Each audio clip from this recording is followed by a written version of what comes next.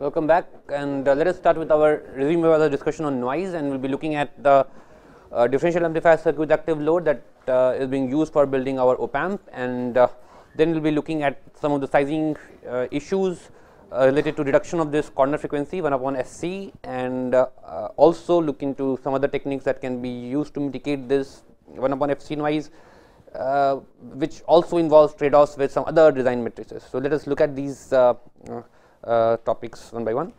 So, if we look at the differential amplifier operation, we will be looking at the differential half circuit, and then we can say that ultimately our differential half circuit is going to be same as what we have just analyzed, active load circuit.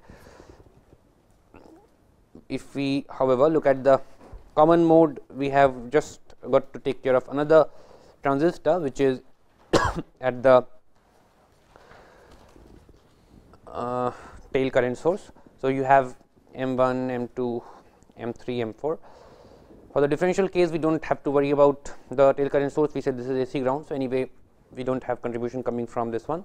For the common mode also, if you look at the two paths, you have some equivalent noise voltage and current because of this transistor, and this is going to result in an overall equivalent noise current flowing through the drain of this M5 for the common mode.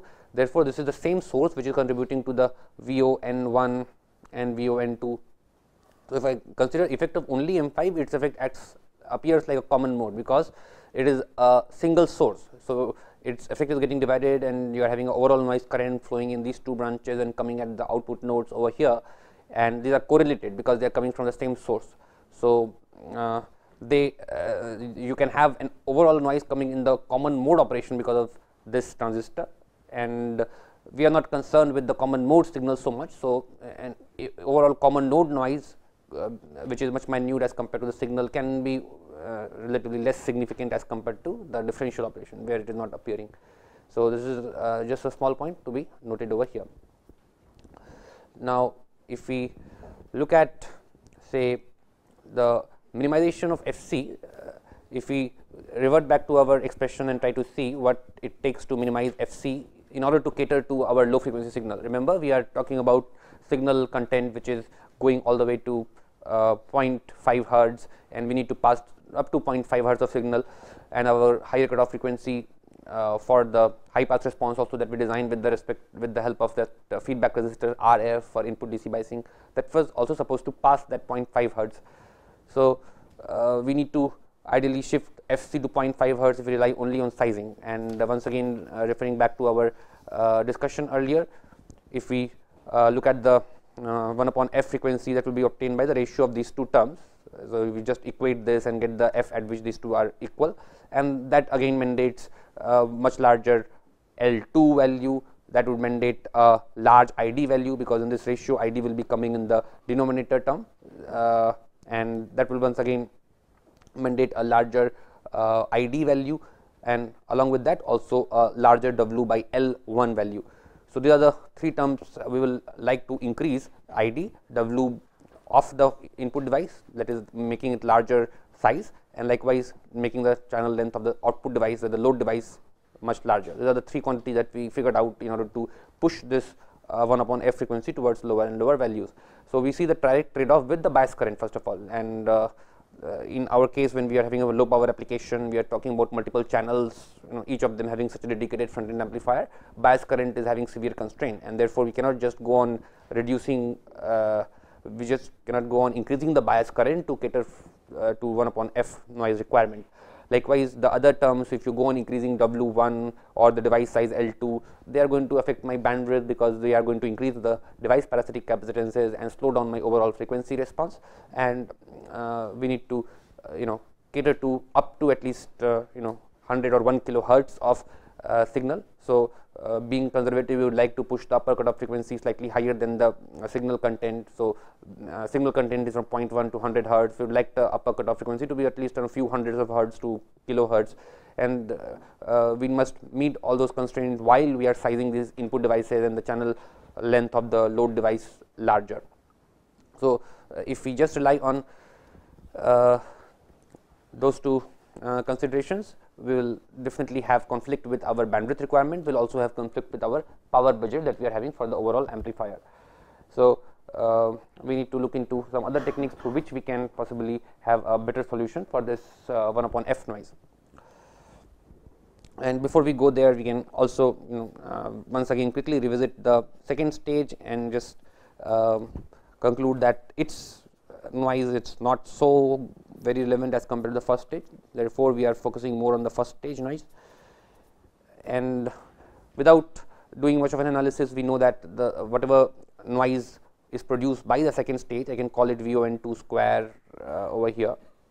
Ultimately, magnitude point of view, they are going to be same because they are symmetric devices. So, the mean square value is supposed to be same, and if we want to refer it to the input, it gets divided by the first stage gain as well as second stage gain. So, VON square, if you want to find its equivalent input referred noise, that gets divided by GM_RO by 2 whole square. As a result, its contribution will be much lower as compared to the noise produced by the first stage. So, we are concerned with minimizing the noise contributed by the first stage, and we should just make sure that under no condition the second stage noise is degrading too much. That will not happen generally because of other design constraints. We are having the W by L and the bias current in the second stage also comparable to the first stage. So, we can try to save some power dissipation by allowing lower bias current in the second stage because it is not so noise critical.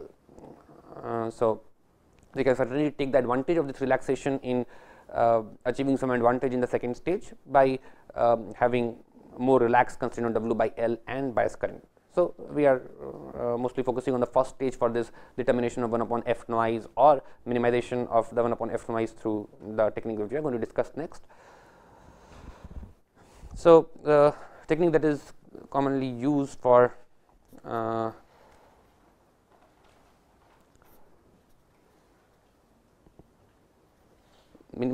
mitigating the effect of this 1 upon f noise is chopper stabilization, where we have an input signal which may be lying at very low frequencies. So, for example, in our case, as we have said, the content of the signal may be peaking at close to few tens of hertz, and it can have content going all the way to 0.5 hertz. So, it can be having some content very close to DC also. And therefore, if I look at the complex frequency spectrum, it will look like this. You have the positive and the negative frequency component in the complex frequency domain coming in, and so this is the overall signal spectrum centered around omega equal to 0. And I under this condition, I also have at present the 1 upon f noise, which is which can be very sharply overlapping with this, even if you are designing it very carefully, trying to push 1 upon f noise further and further. We said that up to 10 hertz it may be feasible, but beyond that it becomes difficult. So, definitely we would like to save our signals from this increasing 1 upon f noise, which can significantly corrupt or completely destroy our signal content, at least those which is closer to lower frequency, closer to DC. And to do that, the technique uses chopping, where we multiply the input signal coming to the amplifier with a high frequency clock signal. So, schematically you can represent it as a multiplication operation, where you are having the input signal getting multiplied by plus minus 1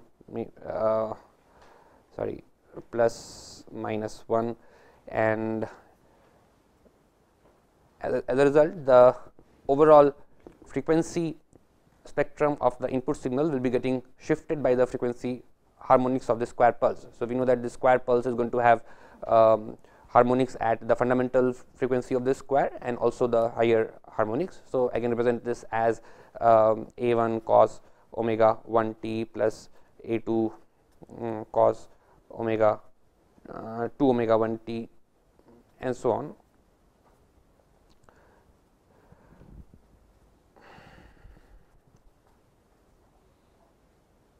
And omega t and so on. So, we can expand it in the form of its Fourier series, and we can look at the coefficients, and when we multiply this entire quantity by the input signal, call it V I N t, which is having some spectrum. So, this entire frequency spectrum of V I N t will be shifted to these higher harmonics and the fundamental harmonics of the square pulse. So, if I assume that this V N t is having some frequency content. All these frequency content ranging from say 0 to a certain frequency, call it omega bandwidth, will be shifted to this omega 1 and the higher harmonics of that, and therefore, I can represent my shifted signals as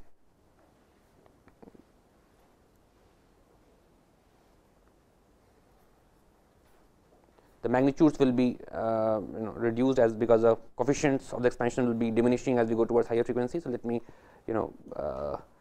draw it a little bit.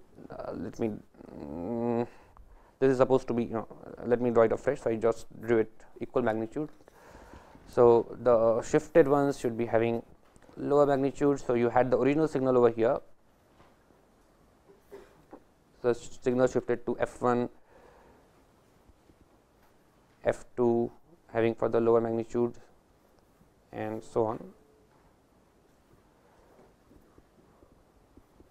So, this is the spectrum we are going to get after the multiplication of the signal with the square pulse, and then after the amplifier we can once again go back with the reverse process. We can once again multiply it by the same frequency,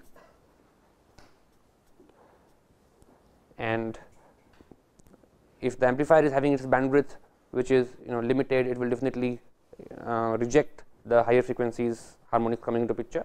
We know that ultimately our amplifier is going to have some band limitation, and we make sure that it is sufficiently lower than f2. So, we can ignore the higher harmonics coming into picture and assume that they will be diminished.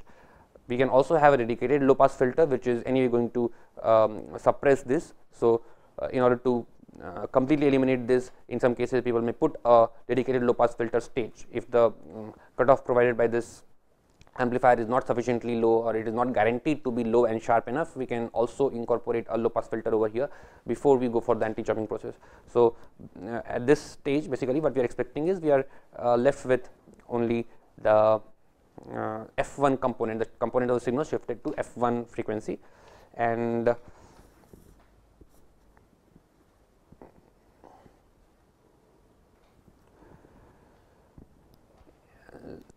also we have at this point the 1 upon f noise still sitting at the low value. So, I am drawing the signal Vx over here. So, this is let me call it Vx. The node Vx is having the 1 upon f noise spectrum still over here, because just at the output of the amplifier the 1 upon f noise spectrum will be as given by the original amplifier. However, the signal has been shifted towards higher frequency because of multiplication with f1, and the higher harmonics have been rejected because of the low pass filter characteristics of the amplifier or presence of a dedicated low pass filter just after the amplifier. And now, once again if I multiply this signal back with the same frequency, once again you will have this entire spectrum of the signal sitting at f1 shifting back to the lower frequency or the omega equal to 0 frequency. So, once again if I multiply this with the square pulse, the final signal that we get over here is once again going to come back to omega equal to 0, because the signal centered around omega 1 multiplied by cos omega 1 t once again is going to result in the DC component, and signals in the vicinity of omega 1 accordingly get shifted towards the frequencies in the vicinity of omega equal to 0. So, we get back our desired signal. However, if I talk about the 1 upon f noise spectrum, what happens to that after the point, let me call this Vy. So, what happens to the 1 upon f noise spectrum at Vy? So, before the anti chopping switch, this is called the anti chopping switch, this is the chopping switch. So, here we did the chopping, we multiplied this frequency with this chopper which is plus minus operation, and after that we are having the anti chopping where we are again multiply the signal with the same frequency and shifting the signal back to the original spectrum. And if I look at the 1 upon f noise spectrum, however, that was sitting over here at the base band or low frequency, it was going much sharp, going much higher at lower frequencies, but now I have basically shifted this 1 upon f noise to f1 after the anti chopping operation, because for the 1 upon f noise over here this is acting like the chopping operation, therefore, this gets shifted to f1.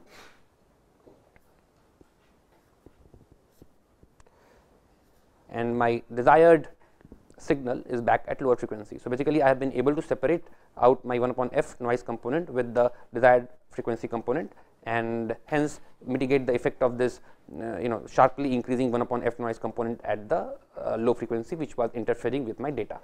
Now, if I assume that the signal has been sufficiently magnified, so you also have this magnitude which is a times the input magnitude, which is going to be significantly higher, and therefore the 1 upon f noise or the thermal noise of the subsequent stages may not be so significant as compared to the signal over here. So, this is one of the ways in which we can mitigate the effect of 1 upon f noise.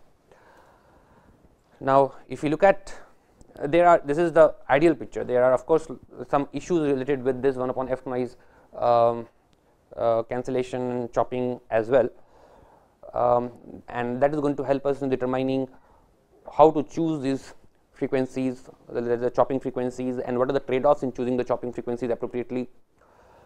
So, let us first look at the choice of chopping frequency. What should be the chopping frequency? So, one of the criteria that we always have is this 1 upon f noise corner, and we would like our signal to be sufficiently higher than this 1 upon f noise corner, so that it is not affecting our signal.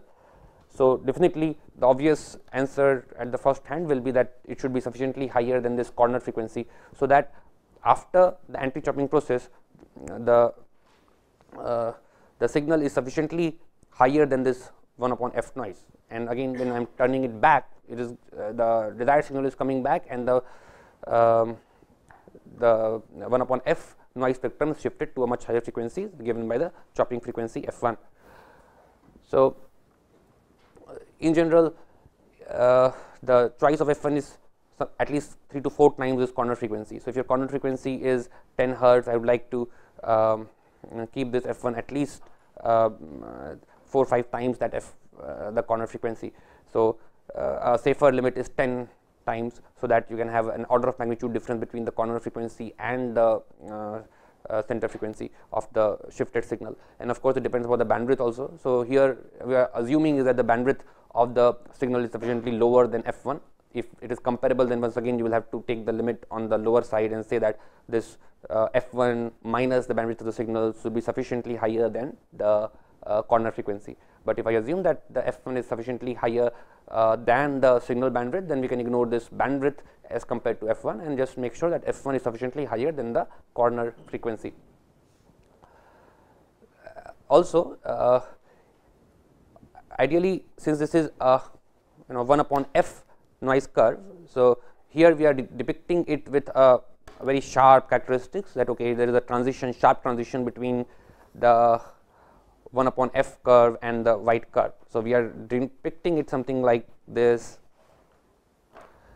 but in the actual scenario, of course, this is a 1 upon f curve which is going to have smooth decay, and then you have the white noise which is flat overall.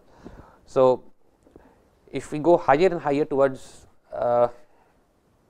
for the chopping frequency, definitely the effect of this 1 upon f noise will become will be diminished more stronger. So, crudely we can say that 1 upon f noise corner frequency is the deciding point. If we make sure that the f1 to which we are shifting the spectrum is sufficiently higher as compared to the 1 upon f corner, it seems like we can get a sufficiently good input referred noise, we are able to mitigate this 1 upon f noise. But if you are more greedy, if you want to be even better in terms of the 1 upon f noise or overall input referred noise, we would like to push the signal as far as possible, so that even the tail effect of this 1 upon f noise is not coming up and it is not affecting the signal. Because remember, when you are talking about high precision signal, when you are talking about 10 bit, 11 bit, further higher 16 bit of precision, even this tail effect of noise, which is increasing your overall noise, can be important to address, and we would not like to have even this tail effect corrupting our signal. So, we would like to take maximum possible advantage of the chopping and try to shift the signal frequency even higher by applying a much higher chopper frequency, so that my signal after chopping is sitting far away from this 1 upon f corner, and also by that chopping frequency f1, the tail effect of this 1 upon f frequency has also diminished significantly. Or in other words, suppose the white noise level is given by V n W.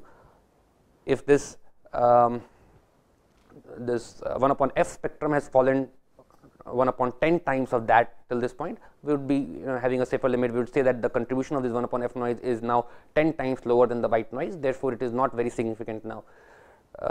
So, if you want to be more aggressive and save as much signal integrity as possible, you would like to push this 1 upon you would like to push this chopper frequency as high as possible, so that this trailing part of the 1 upon f noise is also not having significant effect.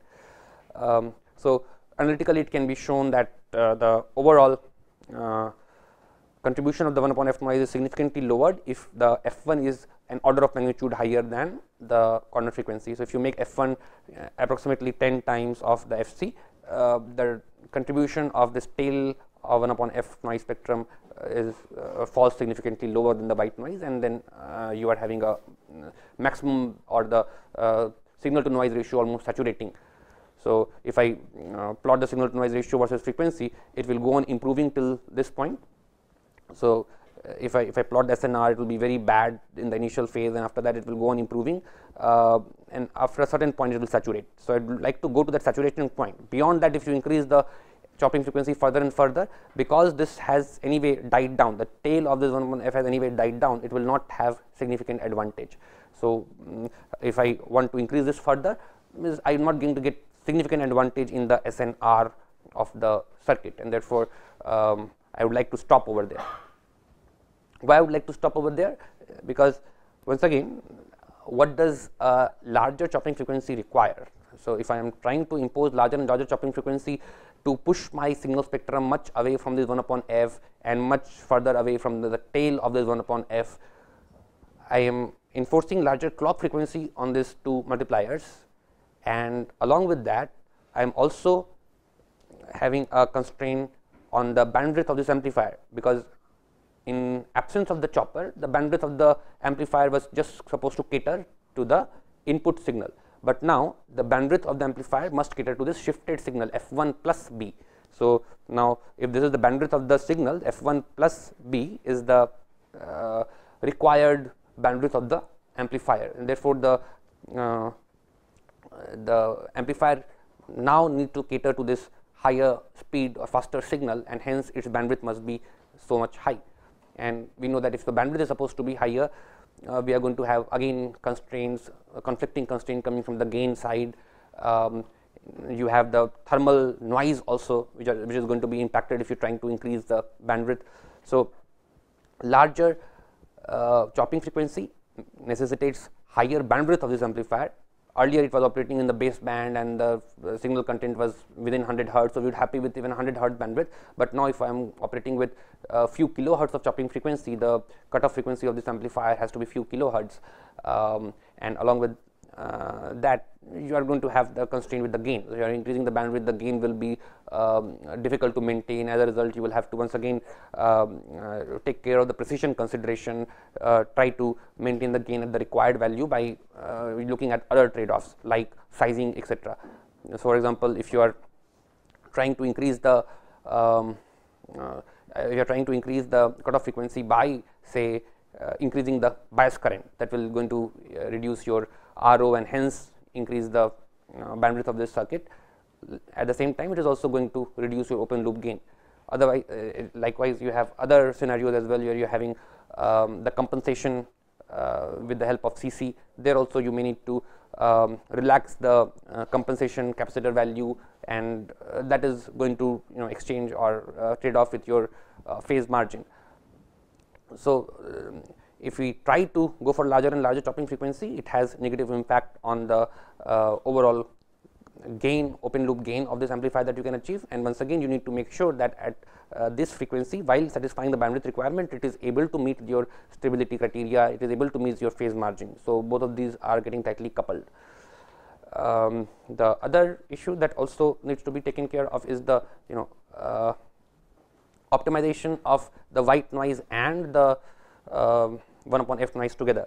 So, the white noise can also be pushed down if you use appropriate sizing constraint. The white noise can also be pushed down further and further, so that your overall noise integrated over the signal bandwidth is lower.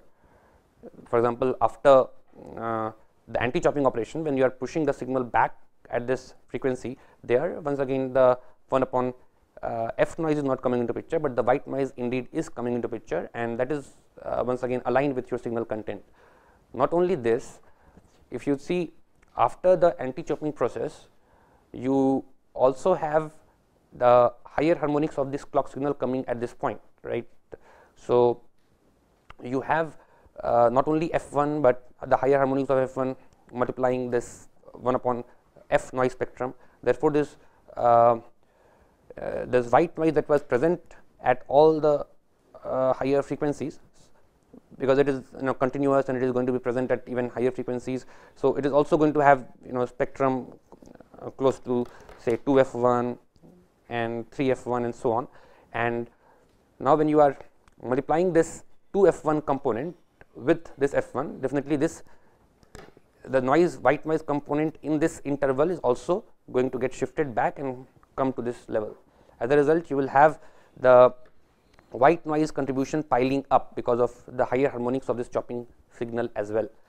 Therefore, it is important to minimize the white noise component as well. It is not just the 1 upon f, but the white noise floor also needs to be minimized, so that when you are applying this anti-chopping process and bringing the white noise components associated or located close to this higher harmonics, say 2 F1, 3 F1, 4 F1 back to the lower frequency omega equal to 0, you are once again increasing the white noise floor close to the signal level, and that can start corrupting your data, and therefore, minimization of the white noise floor also becomes important.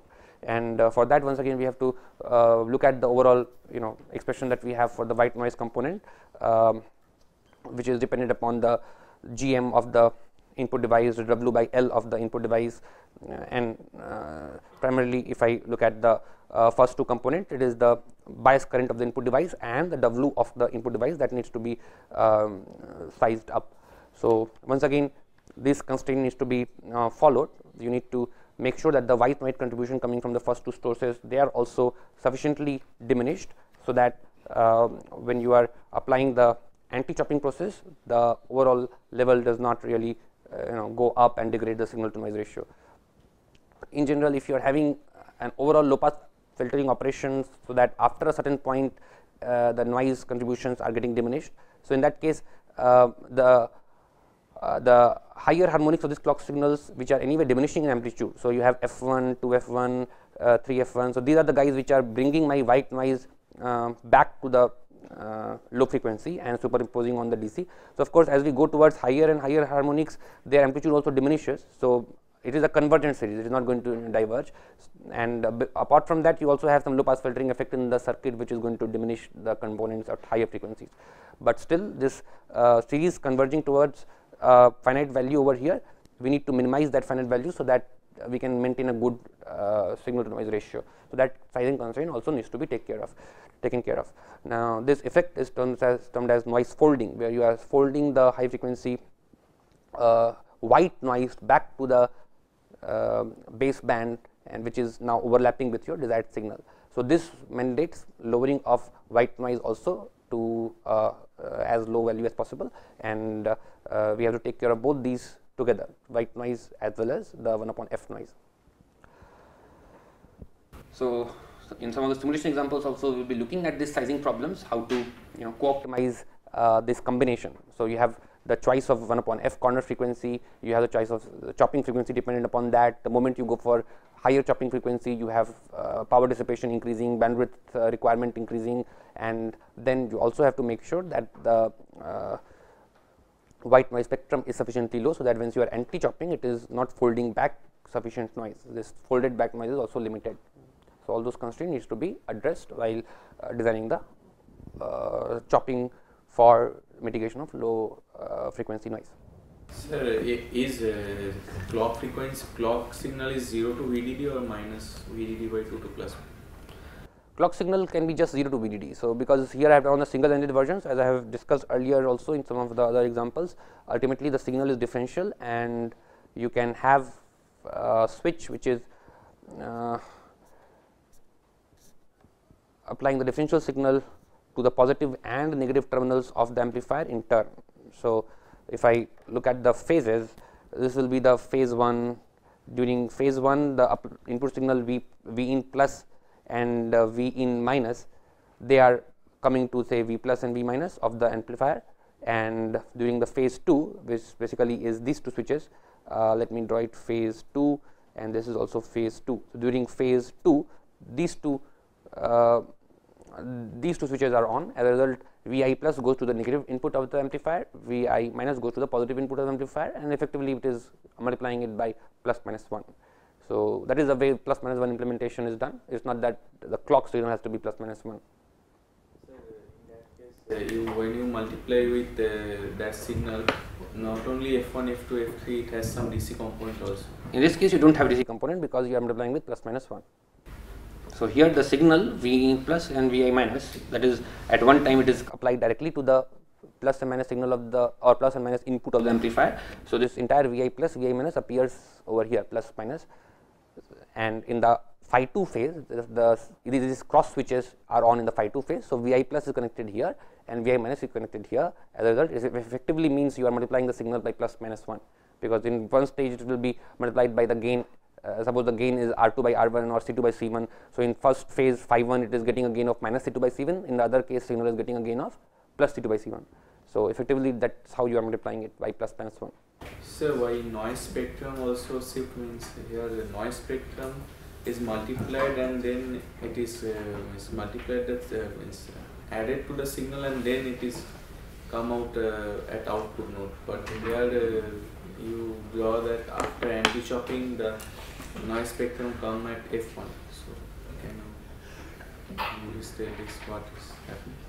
No, so, the noise spectrum here to begin with, the 1 upon f noise was at lower frequency peaking at omega equal to 0, and then you multiplied with f1. This was the noise spectrum. At this point you are getting the noise of the amplifier 1 upon f noise peaking at low frequency.